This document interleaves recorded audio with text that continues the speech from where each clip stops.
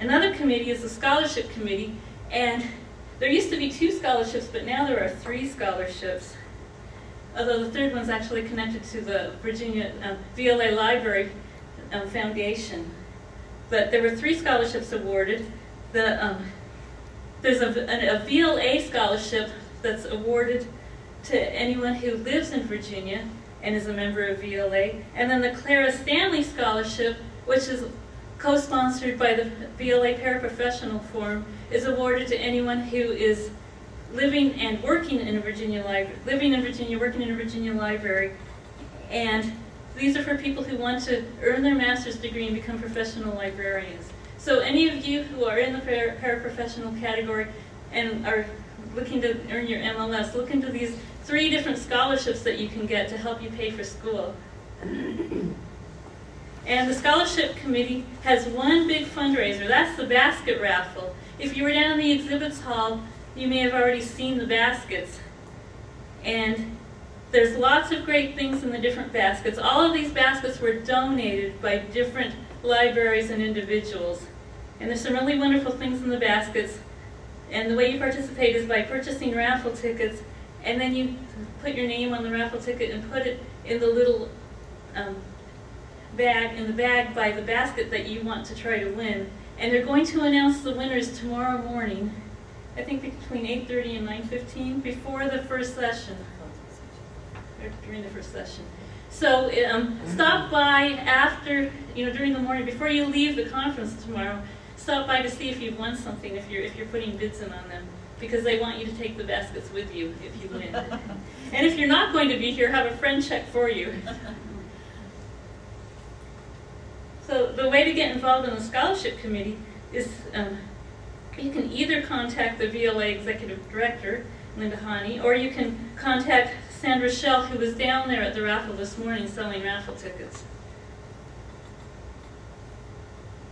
Now next is the Publications Committee. The Publications Committee produces Virginia Libraries, our nice professional journal, which explores different library issues of interest to people here in Virginia.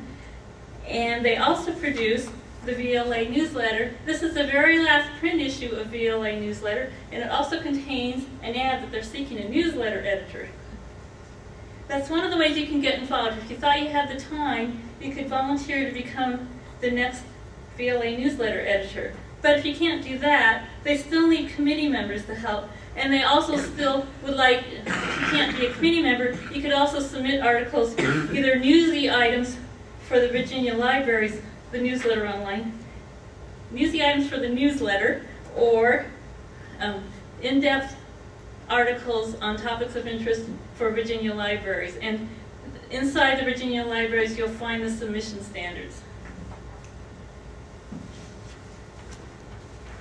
And we're up to Jessie again for Legislative Committee. Hi, I'm finally talking about a committee I've actually had some experience with. The Legislative Committee, I'm going to talk a little bit about the overall goals of the Legislative Committee. Again, this is just barely scratching the surface, and talk about an exciting committee to work with. It's really very, very interesting to get involved. But their main goals are to provide coordination to ensure that libraries across the state are familiar with current issues and have access, this is the important part, to information regarding legislative initiatives and activities. So again, there's that back and forth. They provide information out to VLA, and hopefully VLA gives them information of what they'd like to see done legislatively.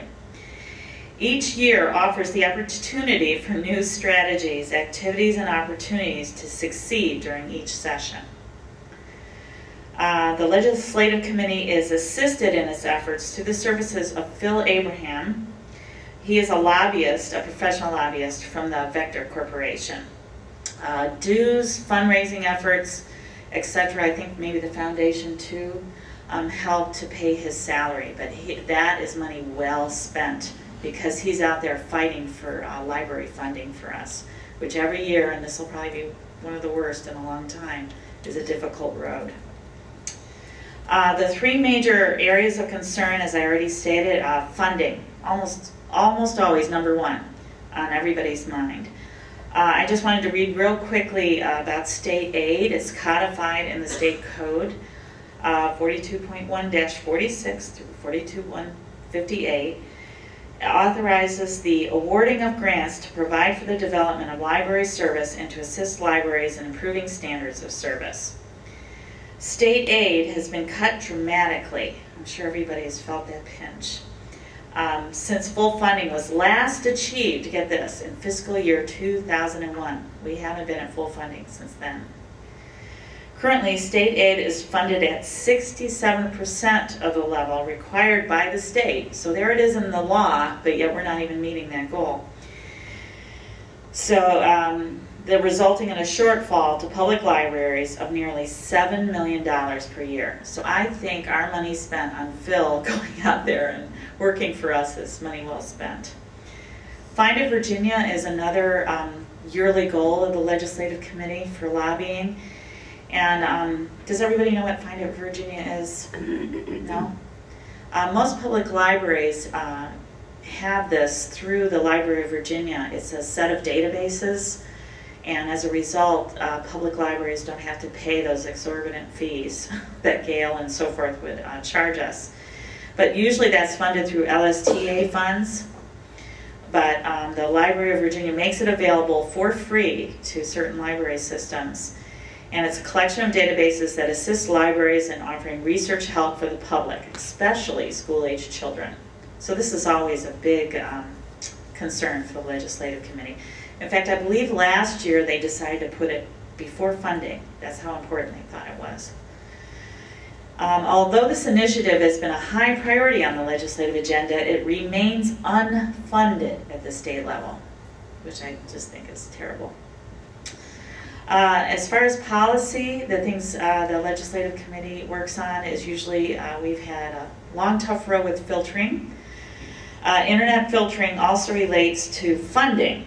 They're kind of intertwined through the legislature.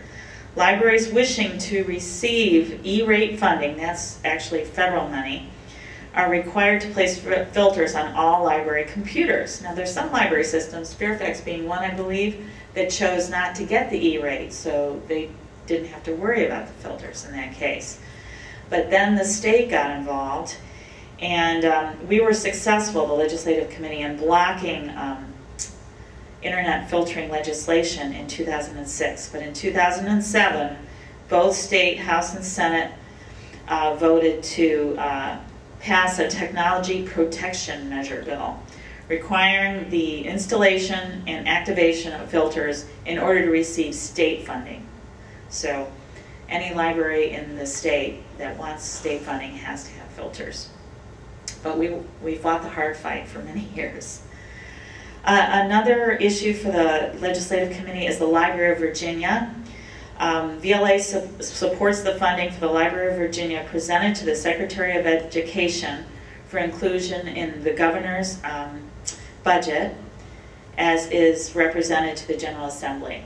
So in other words, we're there 100% behind the funding for Library of Virginia.